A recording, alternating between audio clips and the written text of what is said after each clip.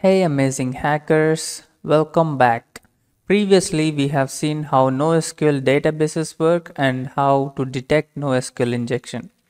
This time we will be using NoSQL operators to exploit NoSQL operator injection to bypass authentication. Okay, so let's see that.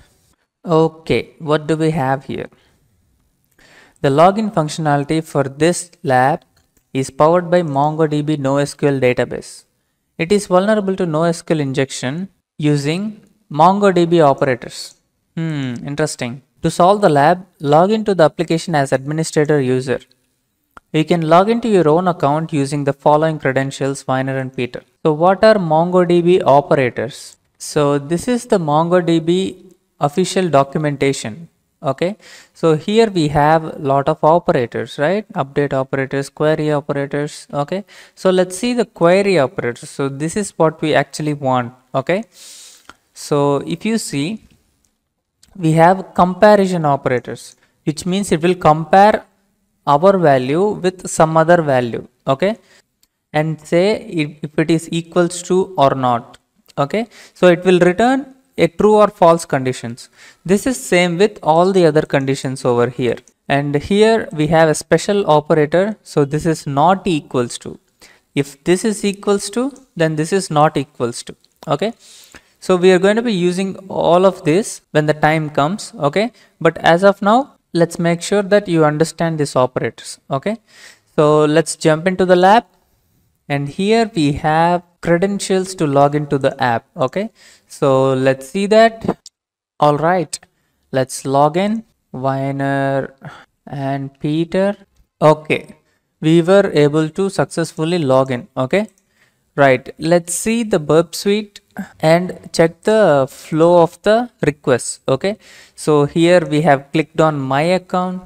This is what happens when we click on the login button. Okay, so if you see the request, here we have our data. Okay, Viner and Peter, right? Let's send it to repeater, and here let's send it again. As you can see, it is able to log us in. Okay, so if you see 302, then it is going to redirect to this location, which is my account and ID equals to Viner. Okay, and it is also giving a new session ID. So here in the proxy HTTP history also, you can see that it is a 302 and the next request it is logging us in. Okay, so let's play with this. And as you can see, we are not sending data in a traditional way. We are sending the data in a JSON format. Okay, so this particular format is called JSON. Okay, JavaScript object notation. Okay, so you can manipulate and use any of the operators that we have discussed here. Okay, so let's try one of them. So what if we try to log in to Viner user without any password? Okay, so how do we do that? I can just replace this password with some true condition, a boolean condition. Okay, something like true. So this is not directly possible, but what you need to do is you need to create this true condition using some operators here. Okay, so what you can do is you can create your payload in such a way that you have a dictionary inside a dictionary. Okay, so here you actually generate not equals to, and in this you can keep any value. Okay, if you keep no value also it is fine. You can keep any value. Since this is not equals to the password which you are expecting, so this should return true. So you copy this and you go back to burp suite, you paste it over here. This will automatically do all the indentation for you. Here there is a small correction. As you can see, every parameter is enclosed with double quotes. Okay, so you can keep double quotes around this parameter as well. Okay, so this is a key value pair and this whole thing is a key value pair. Let's send it and let's see what happens. And as you can see, it is logging us in. What if we keep a null value, which means nothing? So let's try that. Okay, it is logging us in. And as you can see, this value evaluates to true because it is not equals to nothing or not equals to something which is not the password. So you don't actually need the password, you just need to generate a true condition.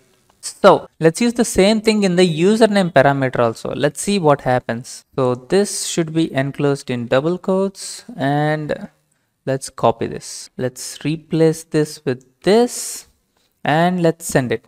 Now what happened is username equals to true and password equals to true. Okay, so this is what happened.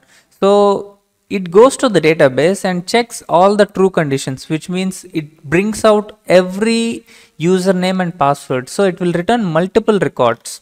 And as you can see, query returned unexpected number of records. So the browser is not able to understand, or it is not able to deal with this kind of scenario where it returns multiple records. A record is a user profile. Since this is a login feature, so it doesn't understand how to log in these many users. Okay, makes sense?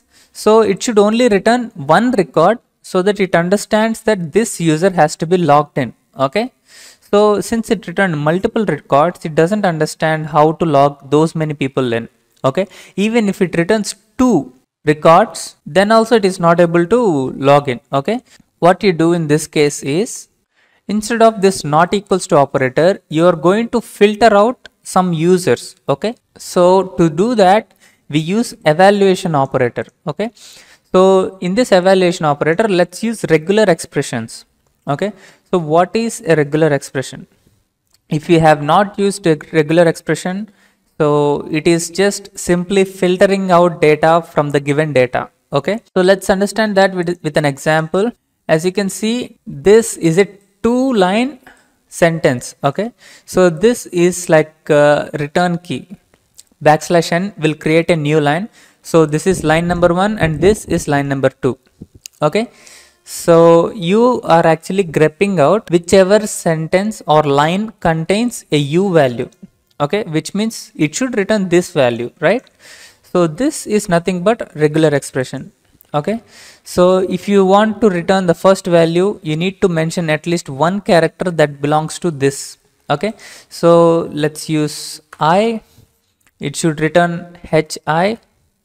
Okay, so if you have 2 values, then it should also return 2 values, right?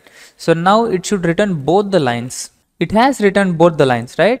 So until you have 2 values or any other values which will uniquely identify a single line, only then it is going to return that particular single record, or in this case a single line.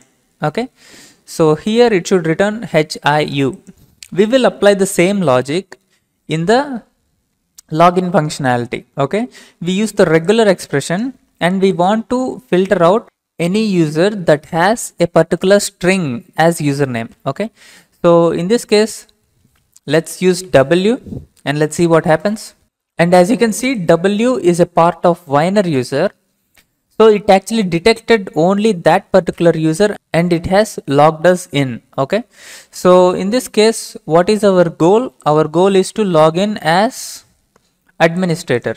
Okay, so you can directly keep the whole administrator. Let's see what happens. Okay, here let's paste it and let's see.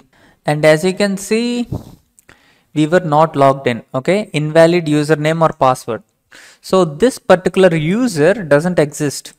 Okay, so let's use part of a string. Okay, let's use A and let's see what happens. Okay, it is giving 500 error, which means we have returned multiple records. Okay, so there is another user who has A inside him. Okay, so you need to add something else to it. Let's keep AD. So we are trying to filter out which has admin. Okay, so AD, let's send it. And as you can see, this seems to be the admin account. Okay, so since this is not exactly like administrator like this, we did not get logged in. Okay, if we keep Winer here, we should be logged in. Okay, sorry, it should be this. Okay, right. So let's keep this instead of admin, and you should get the same result. Okay, so even if you keep AD, it should return same result. Even if you keep the whole thing, it should return the same result. Since you're able to log in, you should be able to solving the lab. Okay, if you don't see congratulations message, Then you should just copy this and show response in browser. Let's paste it and hit enter. And as you can see, you solved the lab. Okay. So I hope you enjoyed it, and I'll see you guys in the next one.